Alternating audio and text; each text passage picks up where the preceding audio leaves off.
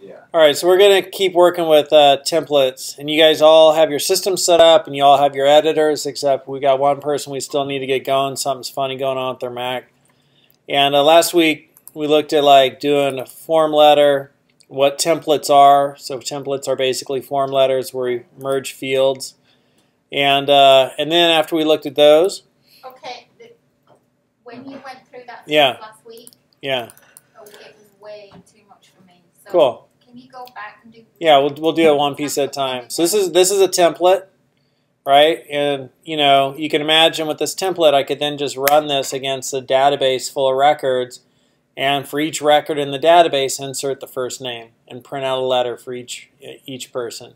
Dear Todd, dear Jennifer, dear Bob, dear Frank, right? And so that's a mail merge. And we use a template to do that where we stick in fields which we pulled from data somewhere.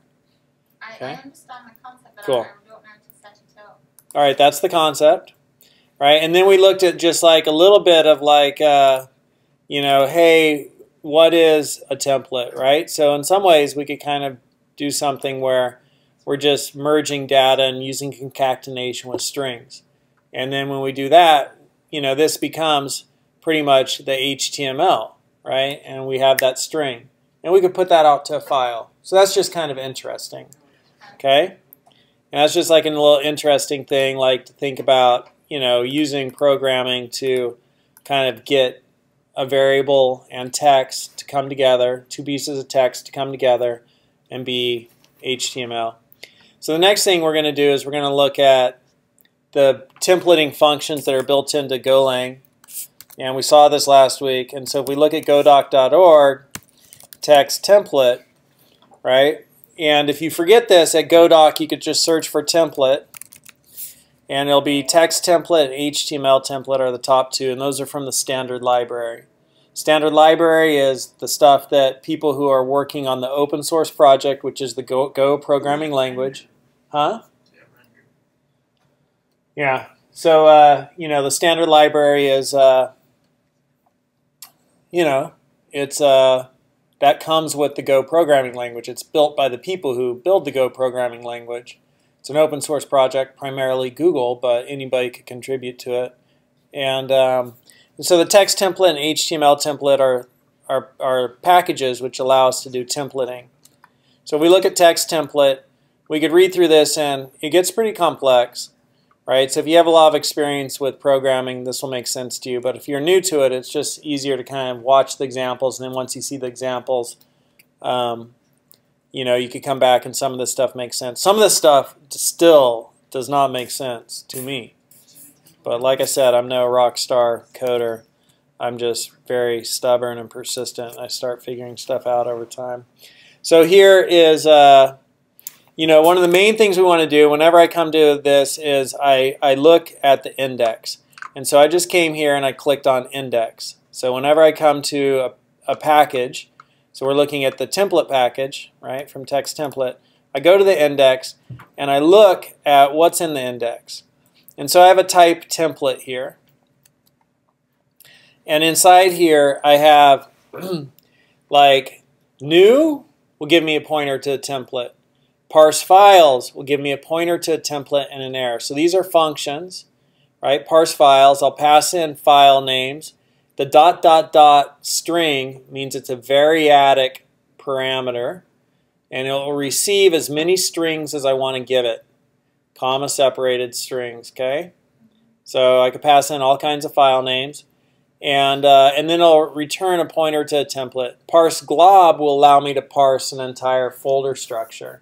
If you look up what a glob is in like Unix or something, it's basically, I don't remember, but what kind of came to me is like, oh, that makes sense for a folder, right? It's a bunch of stuff. Like glob even kind of sounds like a bunch of junk, right? So that'll parse a whole folder full of templates, and then it puts it into this variable, or this type, that's actually a type, which we could assign to a variable, right? The value is of pointer to a template type, and we could assign that to a variable just to try to make that as technically precise as possible. And I like to think of pointer to a template as a bucket into which I've put all my templates, which I could then execute. Okay? So what's that look like in action? Last thing I'll say is when you have a pointer to a template, you have all these methods. Because the definition of a function is Go is func, receiver, identifier, parameters, and then returns, right? Here's the return, and then your code would be after that. So that's the definition of a func. So these are all methods of anything which is of type pointer to a template. So now what's that look like? So here I have main.go, and I do template parse files. So template, right, from package template, this is saying from package template, parse files. So when I look, I have package template and parse files is right here. Parse files, I could give it one or many strings. Okay, that's the variadic. It's going to give me back a pointer to a template and error. So parse files, I give it one string, gives me a pointer to a template and an error. I check the error. If the error is not nil, meaning there's an error, then I'm just going to log fatal, stop my program, and log out whatever that error was. Right? Otherwise, I'm going to do TPL execute, and I will execute my template. Where am I going to execute it? I'm going to execute it to standard out, and I'm not passing in any data. Okay? And so if we look at this stuff and try to understand how does this code work, how is it that TPL has this method? Right? TPL execute, dot execute. Well, TPL, when we ran template parse files, template parse files, gave us pointer to a template, right, which is a value of that type. Okay, and with the value of that type, we assigned it to this variable. So the value got assigned to that variable. So that variable is now of type pointer to a template. If it's a pointer to a template, we have all of these methods available to it. One is execute, one is execute template. Execute takes a writer and a data interface. So anything right here, any data of any type. Execute template takes a writer, a data interface, and a name. What is the name? It's the name of the template. So if we had parsed many files here, we would then say template execute template, right? And it would take tpl.go HTML or whatever the name of the file was that I had told it to parse. And now I'm saying execute this one. So this basically just makes whatever's in this, right, because this was parsed, makes whatever was in this stored in this, I call it a bucket, where all my templates that are parsed get stored. And so now that it's in there, I could say, okay, well, execute that template. And I'm going to execute it to standard out. Or I could just say execute, and if there's more than one template in there, it executes the first one because I'm not specifying which one to execute. Okay?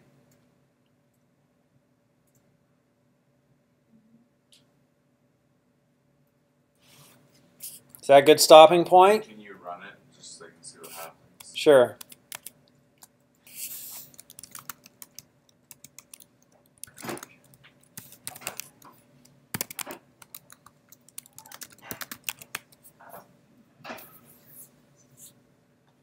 Okay.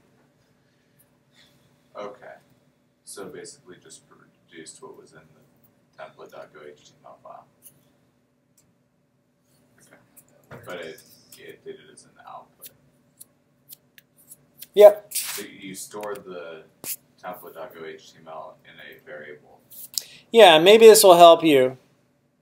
Yeah, so this got stored, it got parsed, and it got stored in this container, because that container can hold more than one, it could thousands of templates be parsed and put in that. And then we could just execute whichever one we want. And maybe it would help you to see where we're headed with this, which is, eventually we're going to be serving these to through a website.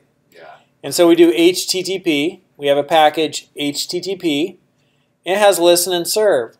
Right now we're just going to do that at localhost, which is port 8080. I don't want to do that.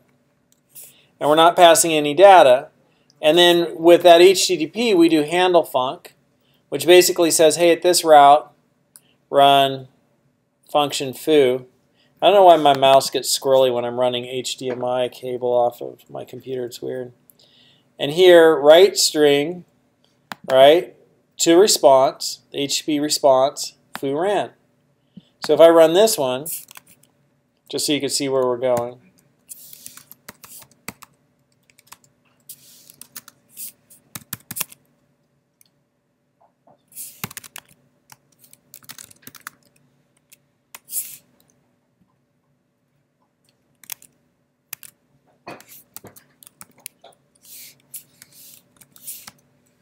Foo ran. Okay. And I think my other one is bar. No. My other one is, it is bar. It's /dog. I need to make that bar. That's just confusing. Maybe I wanted it to differentiate that you don't have to have that be the same as this. That's probably what I wanted.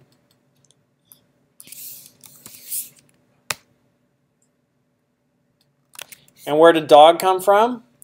Parse files, TPL, give me my TPL, TPL execute it to my response, right? Which is my response writer. I'm not passing in any data. And so this is from dog. If I wanted to pass in data, I'd say, put the data right there. And then right here I could pass in 4. All right, and then refresh this. I have to rerun it. Hold on, because I have to reparse my templates. Control C to stop my server, rerun it.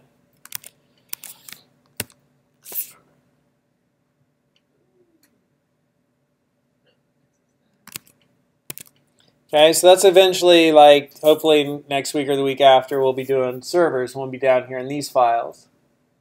I've got a bunch of challenges and solutions for us to work with to refine our skills with templates. Maybe I'll give you those as homework. Okay, but I'm going to reset this file here. I guess it's kind of cool to see data being passed in. I'll leave it because you'll have learned that by then. But that's where we're going.